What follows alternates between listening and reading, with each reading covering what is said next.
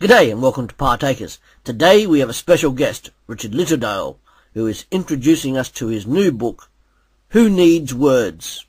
Over to you, Richard.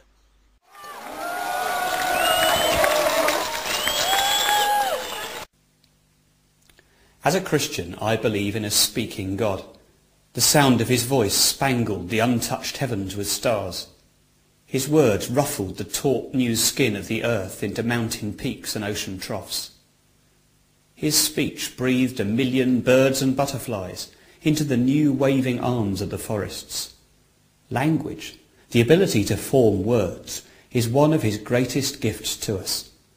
With it we can encapsulate the past, articulate the present, and describe the as-yet unseen future.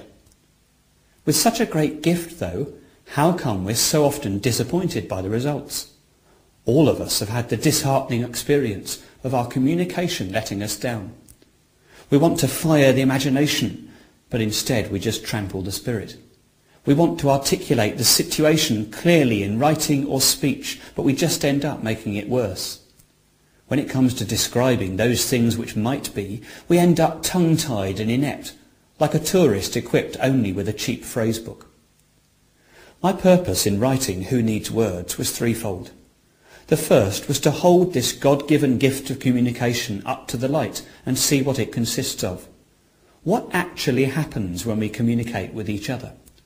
What exactly is that magical combination of words, tone and gesture which enables us to cross the space between two human beings? Having looked at that, the book moves on to apply those principles in many different situations, from pastoral conversations to written and broadcast media and social media too. Finally, it looks at what to do when our communication all goes wrong. Along the way, it draws from sources as diverse as industrial relations and neurolinguistic programming. What can the church learn from the world, and what can the church offer the world with its 21 centuries of experience in crossing every kind of divide?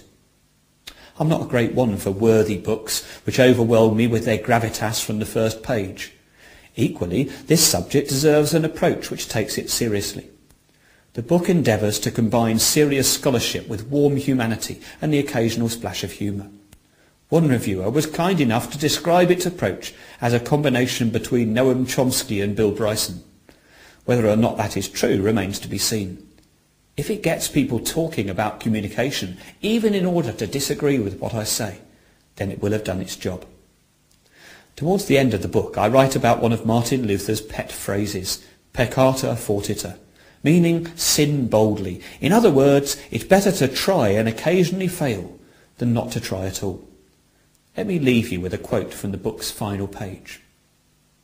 In the college where I trained as a minister, I grew very familiar with the profile of this great reformer.